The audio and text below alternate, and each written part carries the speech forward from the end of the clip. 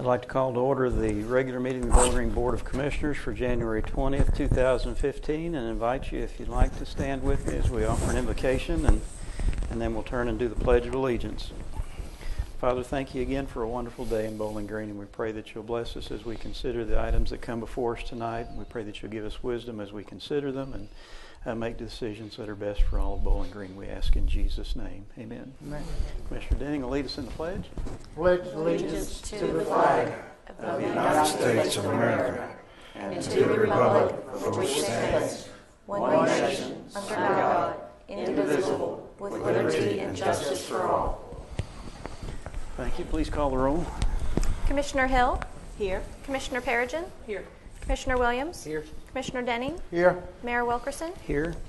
And I'm going to do just a little bit. We're going to take our awards and recognitions first for a special friend tonight. And so invite. Good evening. Thank you very much. My name is Angie Alexieff. I'm the Executive Director of Operation Pride, and we were created about 21 years ago by the city and the county to address beautification issues in Bowling Green, or areas that need improvement to better represent ourselves to the rest of the world, and a lot has been accomplished in that time. One of the things that we do on a monthly basis is that we recognize homeowners and business owners who have made improvements to their property, and that's for restoration, rehab, beautification, those kinds of things.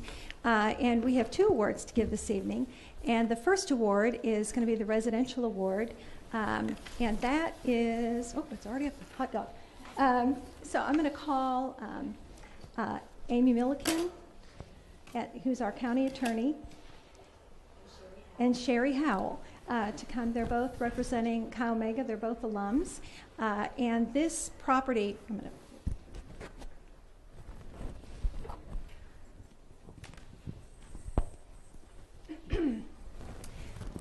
excuse me, this property at 1532 Chestnut Street is the sorority house for Western.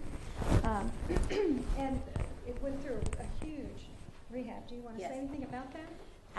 About a year and a half ago, I asked my father, Terry Hale, to volunteer his time for a little small project, and that was to rehab this house at 1532 Chestnut Street.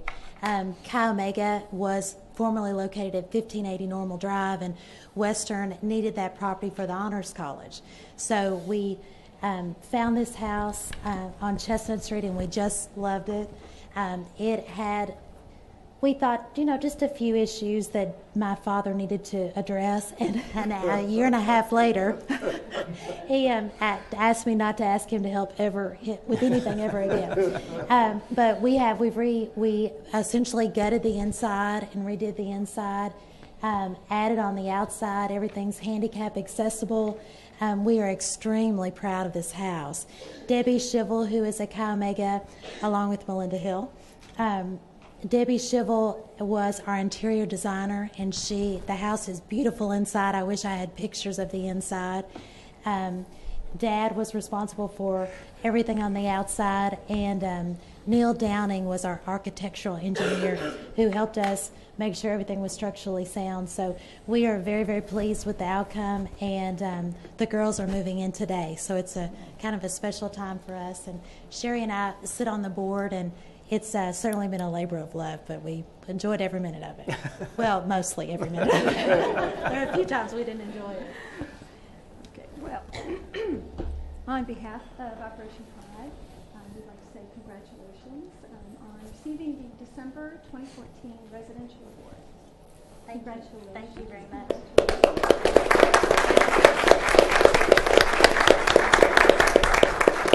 Okay, our second award this evening is it's the commercial award, and it's for January. Pipes, would you like to come up here for a second? Come. The property on College Street, I'm going to let you say a couple of words, but because there is a history there. You just went through a rehab restoration of the facade of that property. The front facade, yeah. yes, ma'am. And I'm going to put this. Would you like to say anything about that? Well, what you see on the left-hand side of your screen is a facade that I guess the most glaring aspect was the mismatched brick, where a door had been removed decades ago, and a very old, ugly sign that obscured some interesting detail work. But you'll see on the right-hand side of the screen, you also observe some limestone that, because this building is over 100 years old, it had gotten it was almost black in places. So we unified the front of the building by staining the brick to get it to one color. We treated the limestone detail work with some kind of solution to restore it to the original color as nearly as possible. And we took down the ugly sign. We added the plantation window and a coach light, and we're very proud of the outcome. And so I'm proud to accept this award on behalf of all my co-workers at the Daily News Broadcasting, and I'm also proud that in a very small way we could be a part of the very positive changes that are happening in the downtown. Thank you, Mr. Gaines. So congratulations on receiving the commercial award for January 2015. Thank you. We appreciate it. And I have to say one more thing, and that is that I really appreciate that you can't see it in these pictures, but this wall over here, so if you're coming up College, they did not touch that wall because there is like an old mural up there that's fabulous. So thank you. They intentionally left that for its historical significance. So that's great. I appreciate it Thank so you much. very much. Thank you you. so much.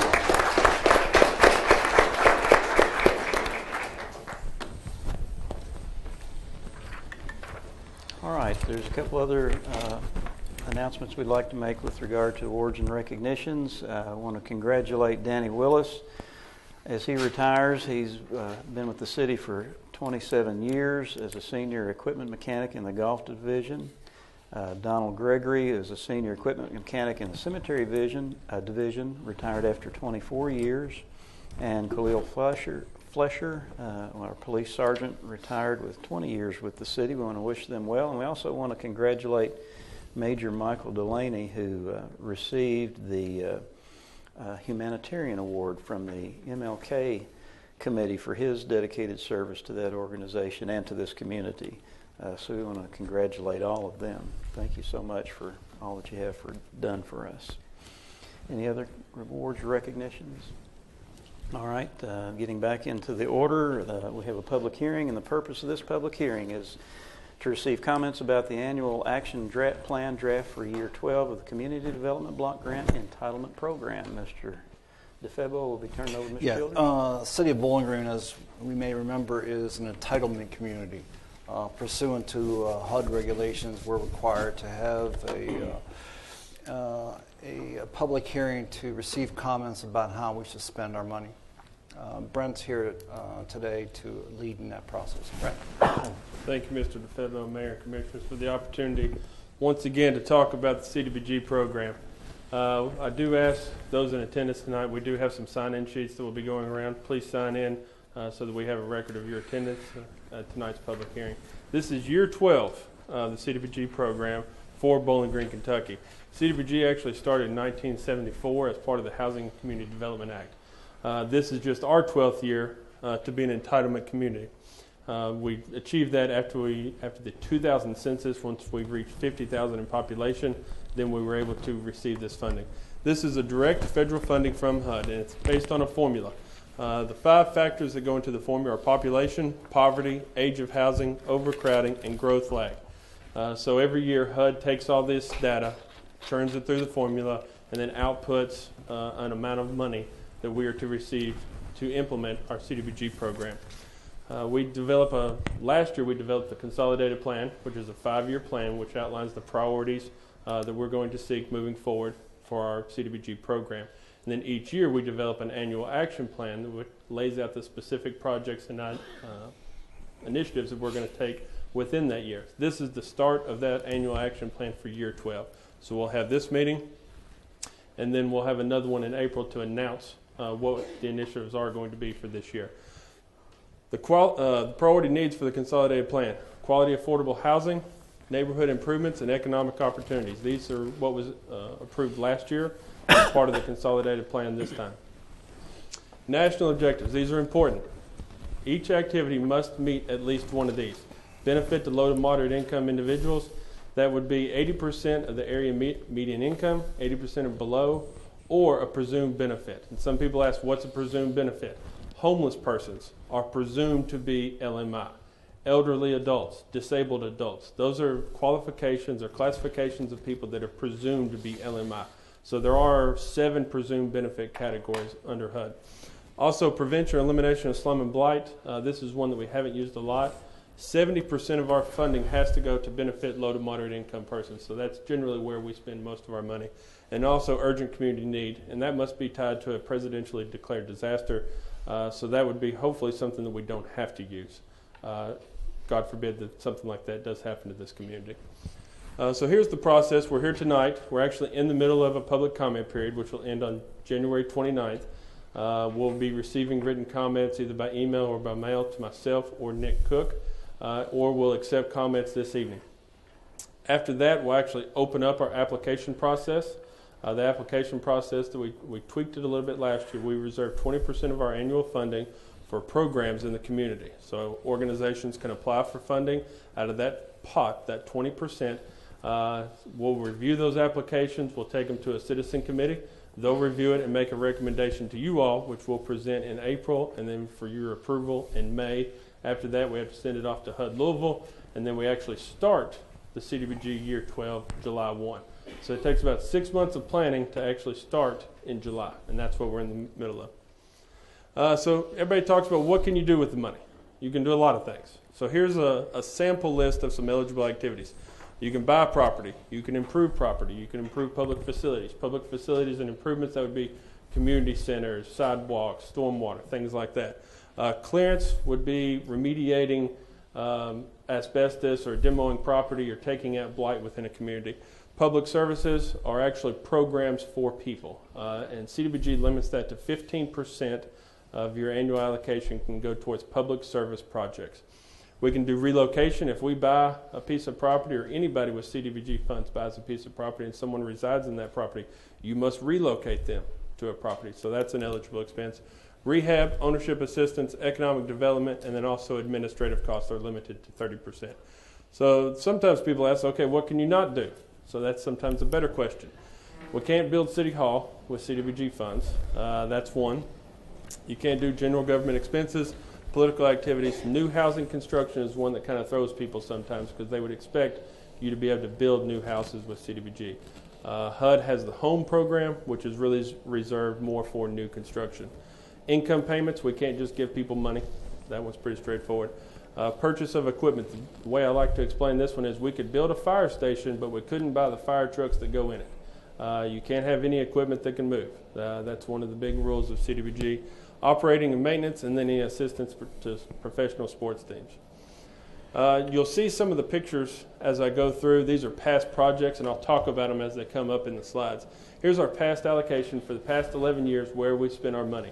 40% for housing, 9% for economic development, 37% for public facilities, 6% public service, and 9% administration. This is over the 11-year life of the program thus far. This is what we use the ARA money for. This is the State Street Stormwater Project.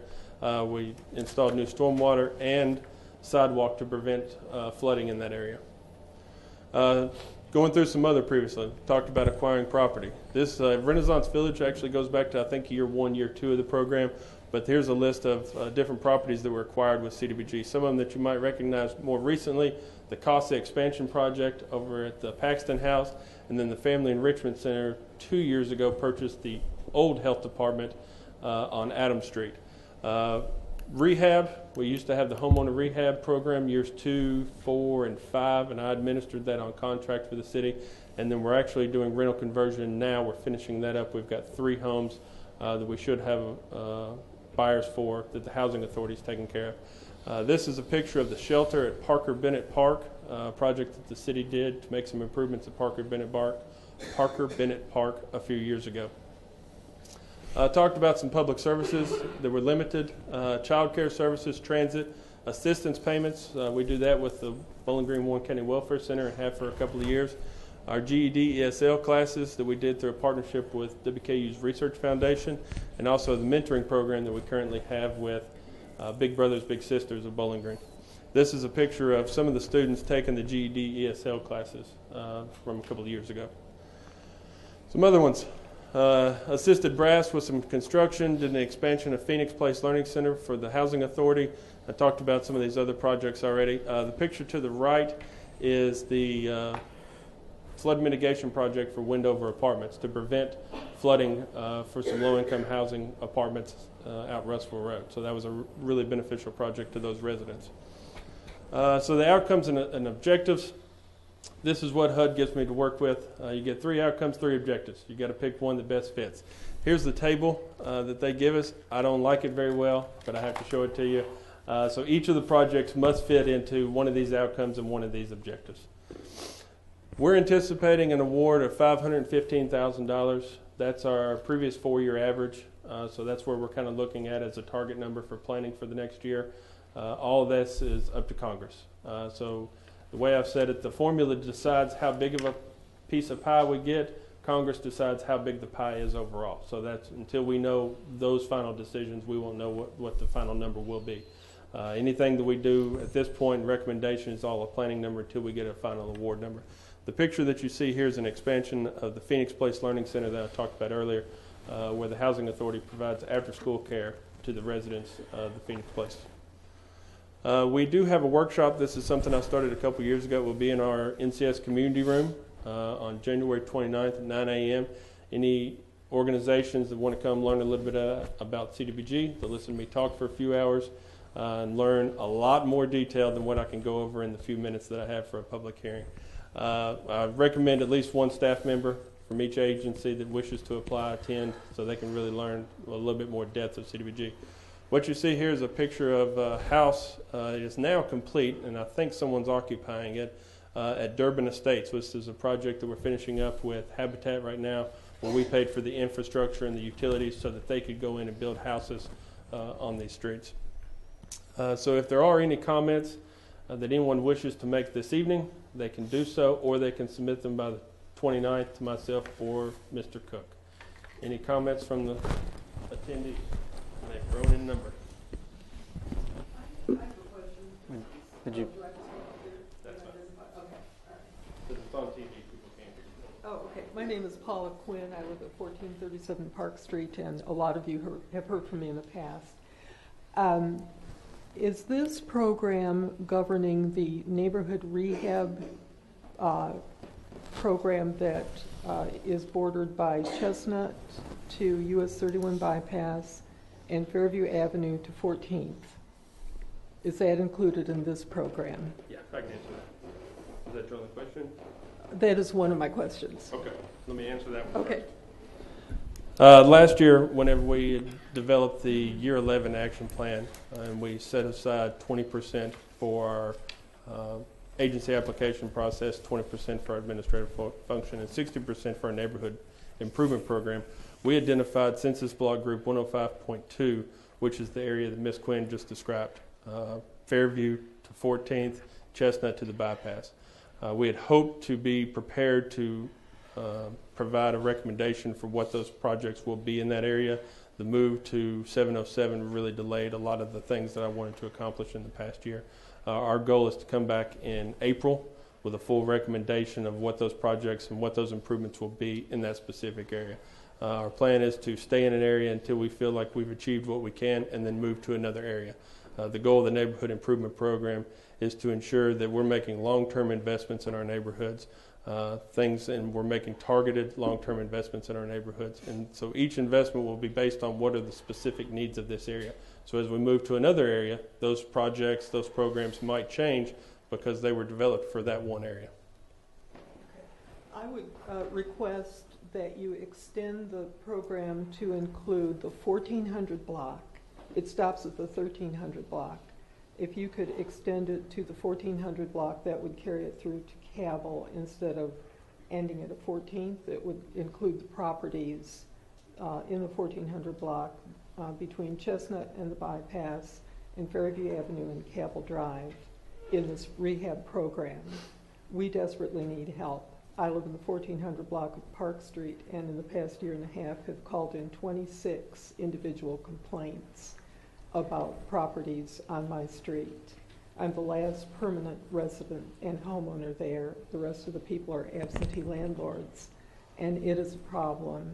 A lot of the people in this area have built new properties, so some of the streets look really nice, and some of them look pretty bad, including Park Street. So I just hope and pray that you'll hear me and you know, just extend your plan one more block to so that those properties are included in the rehab and rebeautification program. Thanks very much.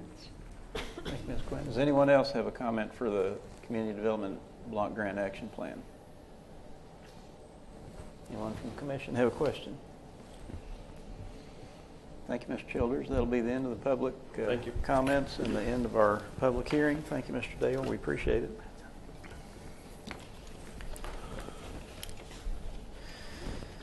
Mr. DeFebo, do you have any comments for us tonight? Only comment I have, Mayor and Commission, will be a need for an executive session. Kate will read the reason. Pursuant to KRS 61810C for discussions of proposed or pending litigation against or on behalf of the city, and pursuant to KRS 61810G, discussions between the city and a representative of a business entity and discussions concerning a specific proposal if open discussions would jeopardize the siting, retention, expansion, or upgrading of the business. So moved. Second. Motion by Hill, second by Williams. Is there any discussion? Please call the roll. Hill. Yes. Perigin. Yes. Williams. Yes. Denning. Yes. Wilkerson. Yes. And approval of minutes for the regular meeting on January 6, 2015. So moved. Second. Motion by Hill, second by Williams. Is there any comments or discussion? Please call the roll. Hill. Yes. Perigin. Yes. Williams. Yes. Denning. Yes. Wilkerson. Yes. Next item on our agenda is those who have public comments. If you'd like to make a comment to provide to the City Commission, we'll make that available to you at this time. I understand that there is a group here, and they've given me a list of 3 people who will be coming forward to make some comments. I'll invite you to come to the microphone. If you would state your name and address, please, so we can have that for the record. And as in our public comment section, we'll have to limit you to 3 minutes, and I'll set my timer so if you hear that thing, you know what it's about. So go right ahead, Mr. Ritchie. Thank you very much. My name is J. Todd Ritchie, and I'm a sophomore at Western Kentucky University. My official address is 250 Fox Trail in Glasgow, Kentucky, but I'm not sure if that helps you. I live on campus at WKU. I'd like to speak with you all tonight about an issue that has galvanized the support of so many people in this room, and that is fairness for the lesbian, gay, bisexual, and transgender residents of our community. I have an incredibly short duration of time to say what I would like to say, but I will do my best. I'm certain that each of you all are aware of what fairness means, having nothing to do with legalizing same-gender marriages. The term fairness implies exactly what it sounds like, ensuring that all members of our community are treated fairly, allowing them to have the right to live in a safe home, eat, and work without fear of being evicted, asked to leave, or fired for their sexual orientation or gender identity. As of now, those who identify as LGBT are subject to legalized discrimination, but you have the power to change that. We just celebrated Martin Luther King Jr. for his work in the civil rights movement. Looking back at history, we remember those who so bravely stood up for what is right. As Martin Luther King Jr. once said, the arc of the moral universe is long, but it bends towards justice. Today, the struggle for equality for members of the LGBT community is the civil rights movement of our time. The tide has turned and history is on our side. But while so much progress has been made across America, we still have work left to do. And that's why I'm here tonight. I want you to be brave. Be brave enough to carry on the movement for justice in this generation. Be brave so that our community can have LGBT fairness. Do it for future generations so they can be proud that you stood up for justice. Do it, commissioners, because it's the right thing to do. And we have folders that have a list of 77 business supporters of fairness, as well as information regarding fairness and what it would mean for our community. And we have 2 more speakers to speak about fairness, and I believe that's all I have. Thank you for your time. Thank you, Mr. Ritchie. Next up is Don Langley. I believe you're next, please, sir.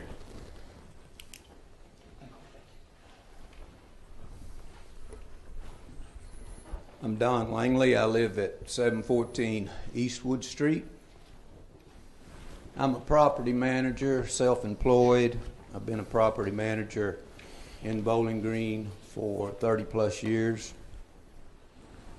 I am in support of the fairness ordinance.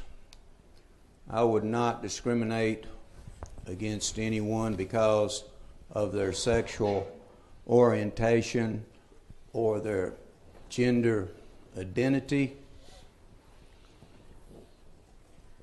The organizers of the fairness ordinance are hardworking, tax-paying, law-abiding citizens, just like everyone else.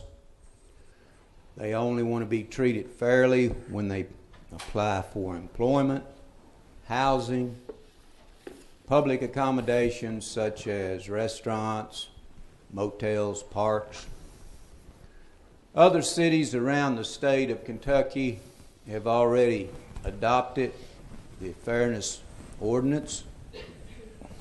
Bowling Green, Kentucky is the largest city in Kentucky that has not adopted the fairness ordinance. I think it's time to look at this ordinance seriously, get it passed, get it on the books, and move on. And I am 100% in support of the fairness ordinance. Thank you. Thank you, Mr. Langley. And Londa Stockton.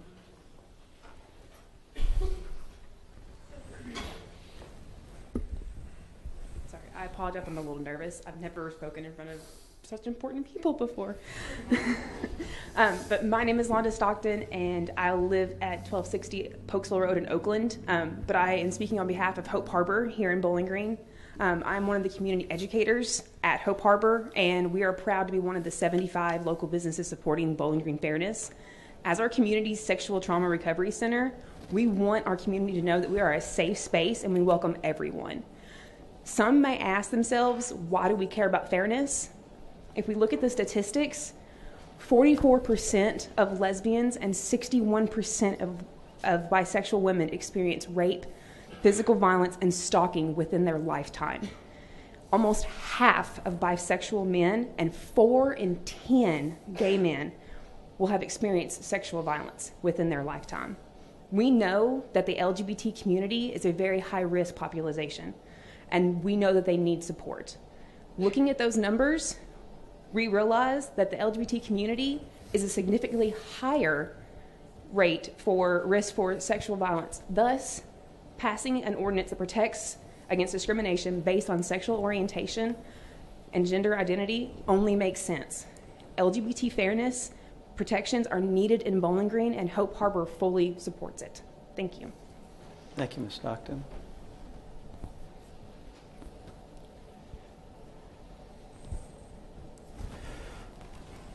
All right, that's all I had on my list. If I overlooked anybody, I apologize. And we'll continue on with the first item for consideration. You guys are welcome to stay for the entire meeting if you want. Most of ours are pretty boring to deal with, but you're welcome to stick around as long as you like. The first item is Municipal Order 2015-14. Municipal order approving the probationary appointment of Brian K. Scott to the position of Senior Trades Worker in the Parks and Recreation Department. So moved. Second. Motion by Hill, second by Denning. Mr. Febo. Yeah, thank you, Mayor. We had a recent position get evacuated in the Park and Rec as senior trades worker. We went out for a solicitation for help. We had a candidate who chose not to complete the job. We re-advertised, and we're here tonight to ask your permission to grant the position to Brian K. Scott. He was interviewed. He was deemed to be the best of 11 candidates. Critical part is Brian has the needed master electrician skills and his 20 years construction. I believe Brian is here as well as his wife in the back. I believe Brian's sitting on the back row, so it'll be a second before we can say hello to him back there.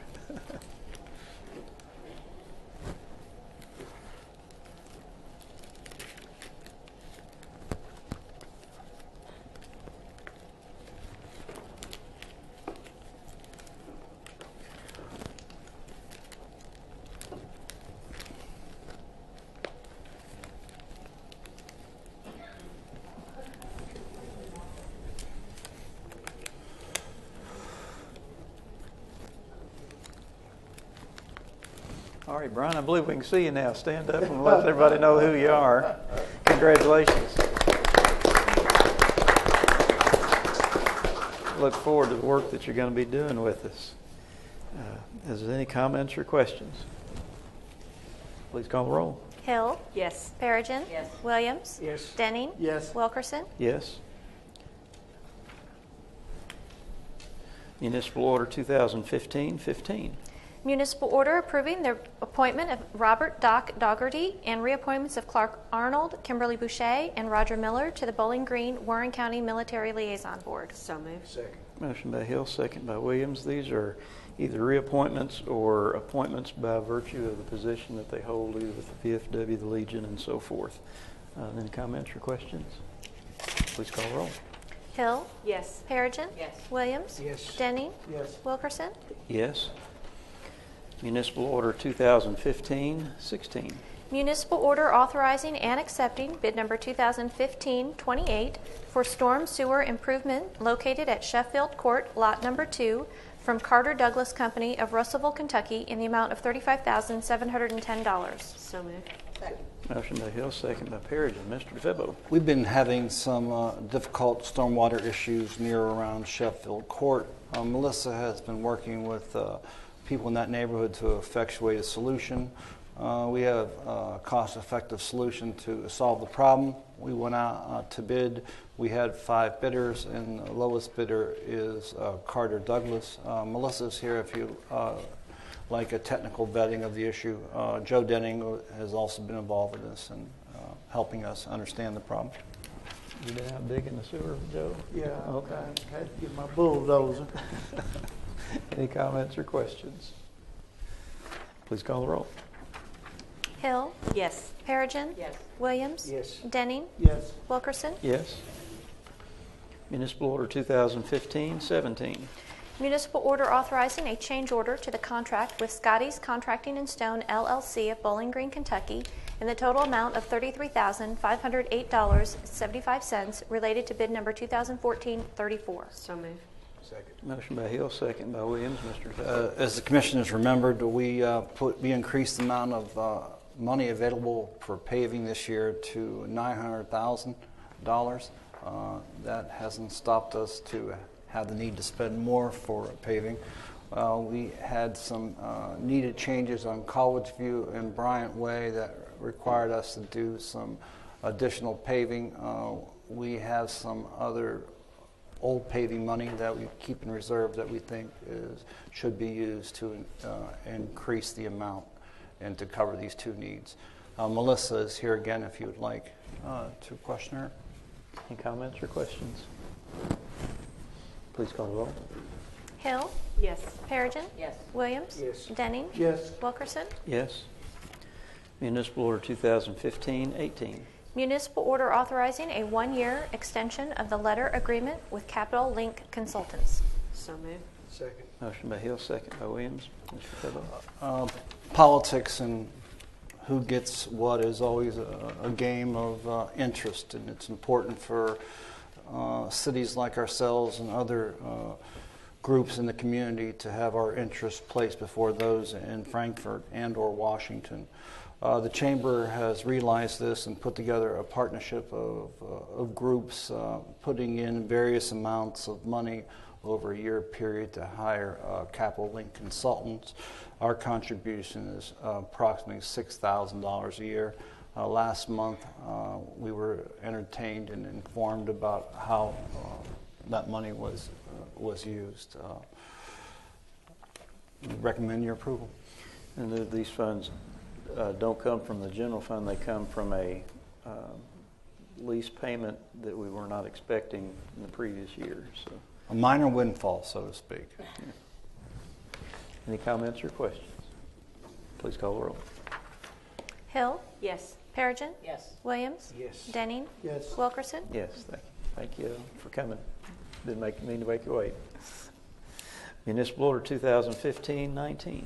Municipal order approving construction and accepting maintenance of Technology Way extension in the Kentucky Transpark subdivision. So moved. Second. Motion by Hill, second by Perigin. Mr. Febo. The Transpark is in the city of Bowling Green and is a subdevelopment that we have to accept.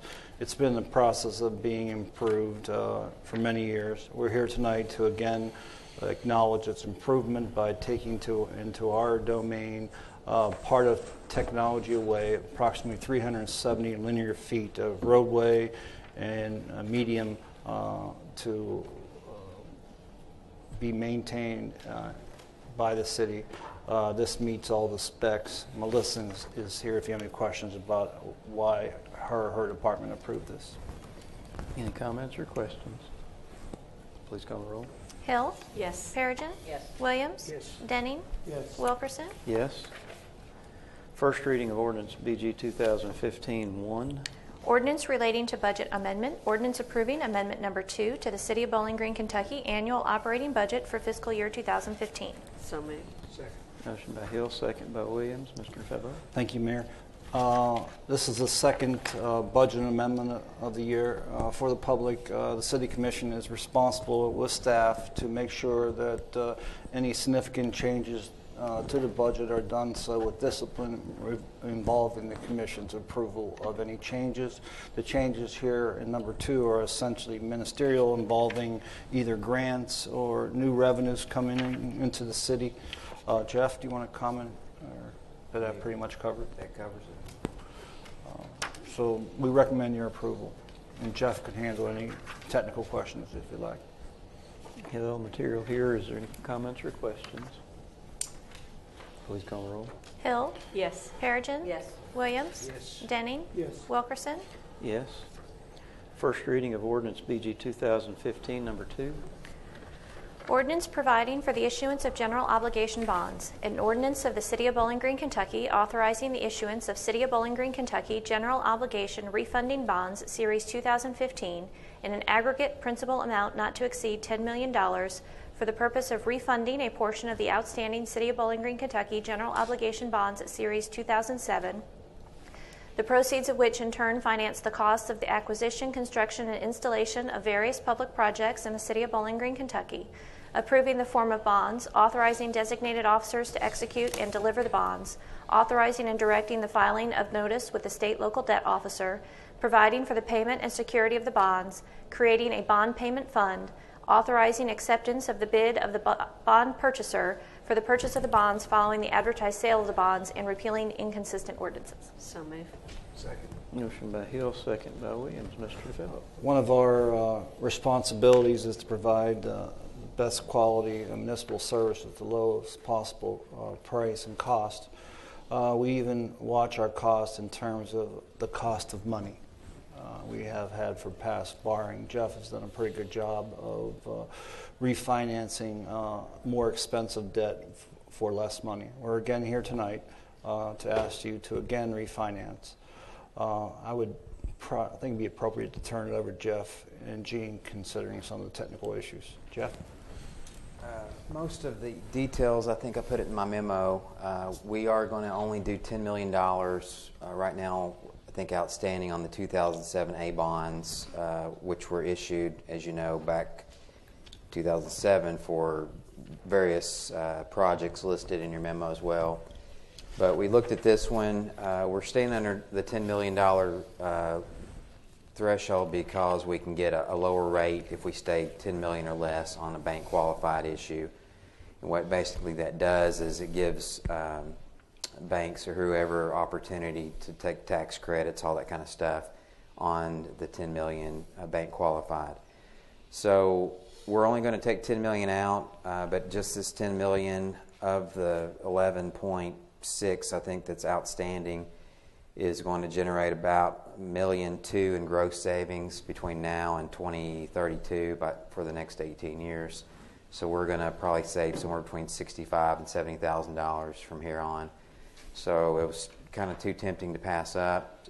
Net present value of that is around $975,000 today. So hopefully the market will hold for another couple weeks, and we'll get this issued and reap those savings and use them for other purposes.